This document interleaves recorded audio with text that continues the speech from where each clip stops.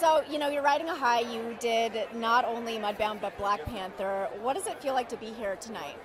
I mean, it's thrilling on every level. I mean, this is the kind of thing that you dream about, so I'm living my dream. Yeah, well, and tell me a little bit about being, you know, making history really as a woman in this category. How have things gotten better in the years you've been working in Hollywood, and what still needs to change?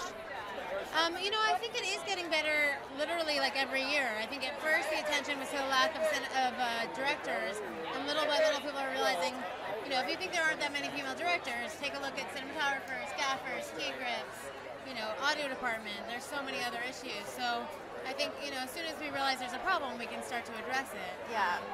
And I also do see things changing. I think that, you know, women are starting to get hired on bigger budget projects a little sooner than certainly I did. Yeah. So my real hope is, you know, with something like Black Panther doing as well as it has, now studios have no reason not to hire women in key department positions. Well, and of course, Time's Up and Me Too, I think, have really contributed to that conversation. What role do you think that men have to play in this movement, too?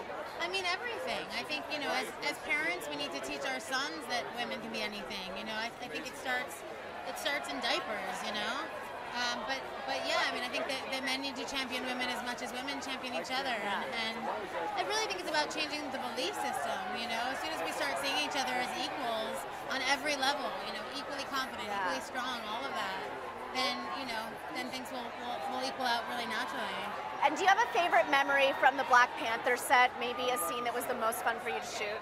You know, in some ways, actually, the most incredible memory was our scout. You know, all the core department heads.